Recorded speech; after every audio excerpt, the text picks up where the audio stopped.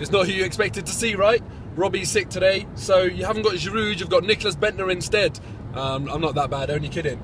That t-shirt you just saw, that's my Christmas present from Arsenal Fan TV, so thanks a lot, guys, appreciate that. And yeah, we're on the road to watch Arsenal play Southampton. It's going to be a tough game. Southampton doing very well, best defensive record in the league. I'm predicting a tight game, 2-1 I think to Arsenal today, and looking forward to getting Theo back. What are your predictions? What do you reckon the game's going to be like? Leave your comments below. And as your usual says, we're going to do this!